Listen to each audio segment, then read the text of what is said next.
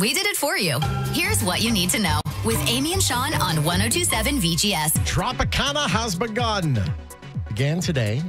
This is the deal. This is the first shoot-a-drop for Dropicana. Southbound 15. You cannot get off at Tropicana, east or westbound, and this is going to be like this for months and months. You're not going to be able to go Tropicana westbound from the 15 southbound for 9 months. Crazy. You can't go 15 southbound to Tropicana eastbound for 18 months.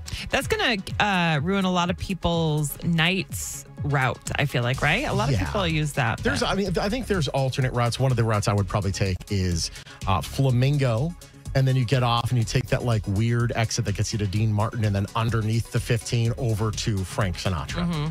That's what I would do, but there's, we have the website, 1027vgs.com. Explains everything you get to look forward to. It's going to be a lot of fun, and coming in about a week, they're going to shut down the entire Tropicana overpass and shut down the 15. Crazy. Going to be a lot of fun. If your kid could use some defensive driving courses, a freebie being offered by Driver's Edge is a half-day program taking place at Las Vegas Motor Speedway next month for drivers 21 and younger. We have a link to register on our website, 1027vgs.com. Oh, boy. Congratulations to the UNLV Rebel Girls and Co. They scored first place in 2 different categories over the weekend. You let me know about this. In Orlando at the College Cheerleading and Dance Team National Championship.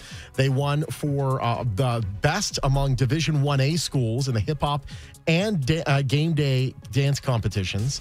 First for the game day dance routine. I mean, if you've ever been to a UNLV game, you know the Rebel Girls. Yeah, and girls and guys. And it was phenomenal. I mean, I got goosebumps. It was so good. We'll have to get the whole thing up online because it was just phenomenal. Like, they were pumping me up, and it's just, and it's only 8 o'clock dance. on a really awesome.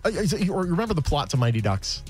Obviously, Emilio Estevez, he becomes like had a DUI, and then he had to have these kids and all the yards. But there was that one kid that came from the other team, but they're like the boundaries changed, and now he's not with the bad team. He's a duck, but everyone doesn't think he's a duck. They think he's a cake eater. Whatever the case, that's happening right now, sort of. CCSD voting this morning on proposals that could change the boundaries that determine which high school or which school your kids go to. It affects some elementary schools as well. One proposal could have some kids that go to Coronado going to Green Valley. Another could have students that go to Indian Springs or Arborview going to Centennial. Other changes possible. What a mess. I heard, I don't know, because Jaden doesn't go to high school until next year. Well, this year. Holy crap. And, man.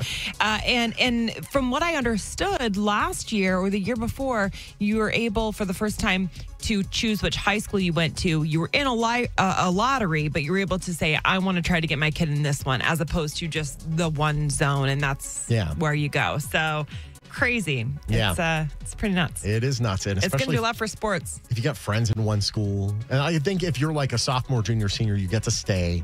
But if you're a freshman this year, then next year you're going to have to move. Man. So you make friends, and you're going to make all new friends, except for that one kid that's on your street. Like, I guess we're the 2 cast-offs, huh? Yeah, fun. Interesting. Pete Deboer came back home. He, former coach of the Knights, now the coach of the Stars. They shut out the Knights 4-0 in the Fortress. Embarrassing. VGK going to have to lick their wounds for a game against the Red Wings at T-Mobile on Thursday. And speaking of the Knights, Robin Lehner, he filed for bankruptcy, he and his wife, at the end of last year. You might be asking why. Well, they said it was upwards to $50 million in debt. I think there was a debtor somewhere in one company that he owes money with in some other country. He's like, well, I'm not in that country anymore, so good luck trying to get it. But there is a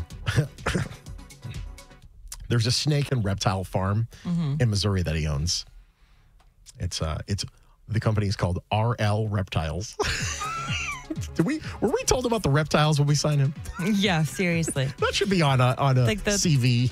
Yeah, the thing that I read, he bought $1.2 million worth of rare snakes. It's so crazy.